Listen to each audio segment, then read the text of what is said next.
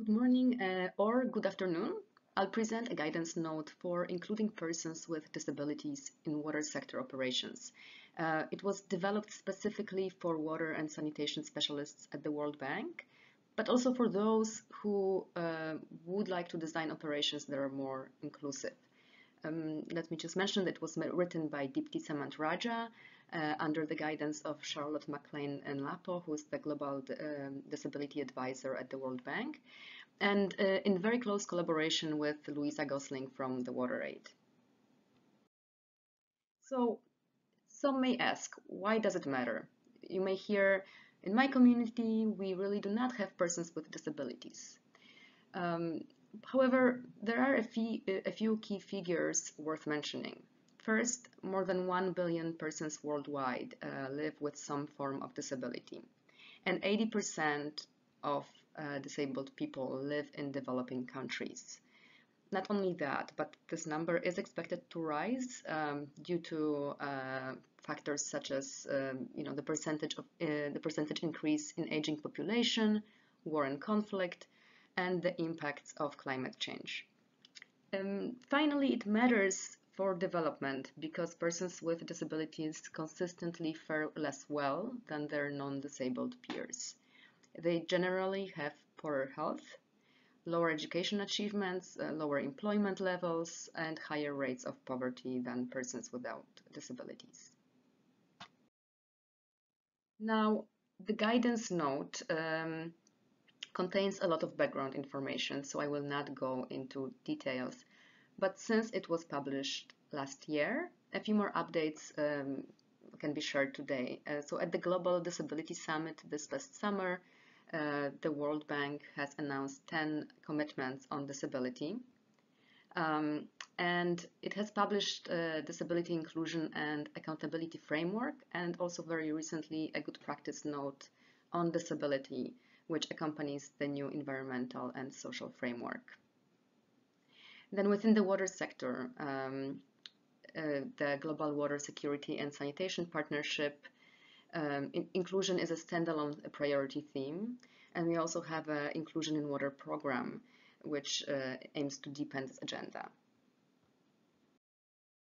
So now, how does disability inclusive development matter in rural context?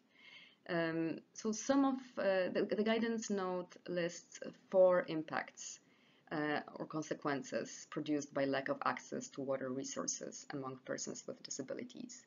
So these include social impact of dependency. So when persons with disabilities are dependent on others to access safe water or sanitation, they are at greater risk of sexual and financial exploitation, for example.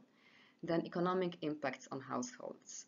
Households with persons with disabilities often have to pay additionally out of pocket for expenses related to structural modification or there are various additional costs associated with changing the design. Economic and educational participation. So lack of access to wash impacts school attendance, for example, or job opportunities. And then finally, there are risks of secondary health conditions and disabilities, since poor wash can lead to serious health conditions and infections. And then we know that early exposure to poor wash can also increase the risk of developing disabilities later on. Disability inclusive development matters for rural water and sanitation because of the barriers that persons with disabilities face in accessing wash services. And these barriers include distance to water points, so long distances are a challenge and navigation may be difficult for persons with visual disabilities. Design of water points and sanitation facilities, so lack of ramp access, high steps, nothing to hold on to. So on the left, you can see examples of inaccessible infrastructure. There are broken, uneven steps, high platform, lack of space inside, or narrow entrance. And persons with disabilities may face difficulty in turning different types of taps.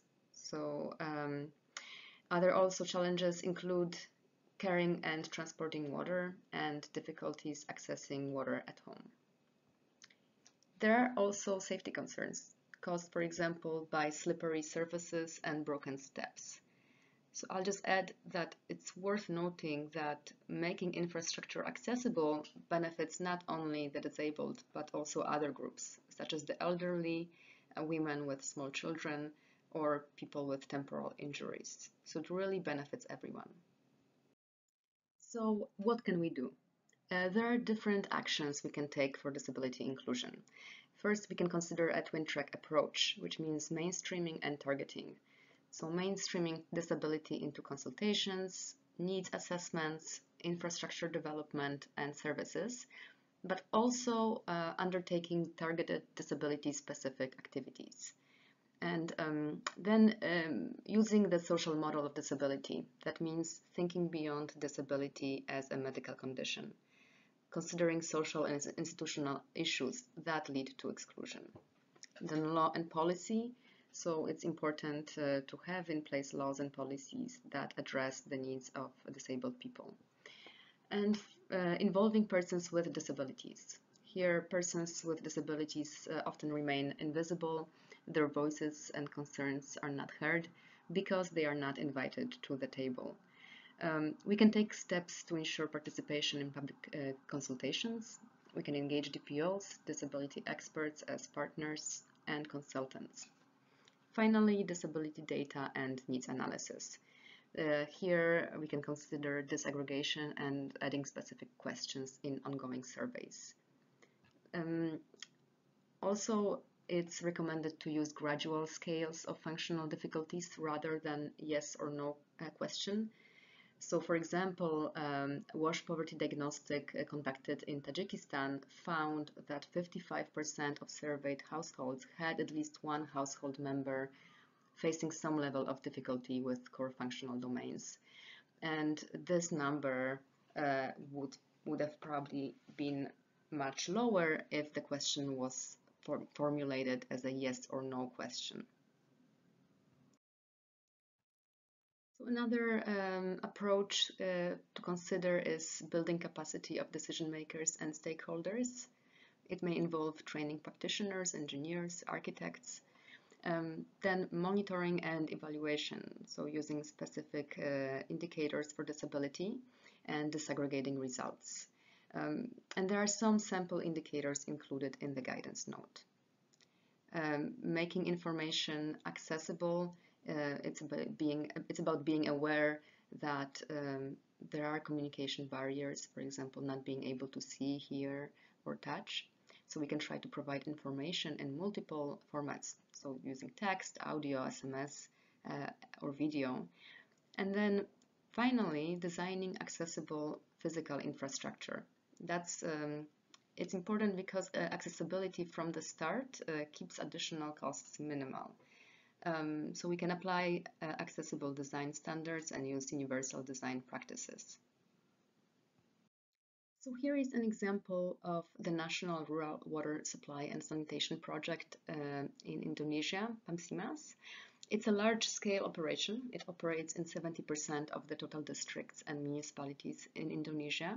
The project aims to improve access to water supply and sanitation services in 27,000 villages by year 2020, and it has already provided benefits to over 10 million people. In 2016, PAMSIMAS provided a master training to 55 stakeholders at the national and provincial levels on disability inclusive development. And then afterwards, its approach was to mainstream the training for 4,000 facilitators, and also it piloted universal design in 50 villages in 2017. On this slide, you can see an example of accessible design and from PAMSIMAS project. So it's a toilet for disabled on the left side of the picture and a standard toilet on the right. So this and other useful resources are included in the guidance note. Then another example is in Ethiopia, the WASH program, which targets both urban and rural WASH. It's scaled up disability inclusion by addressing specific needs of persons with disabilities. And actions included conducting stakeholder consultations that included persons with disabilities and developing and adopting standard design guidelines for sanitation facilities in schools and health facilities. And then as it enters its second phase, it intends to add a few activities. For example, it plans to establish mechanisms for increasing affordability of WASH for the most vulnerable, and those will include persons with disability.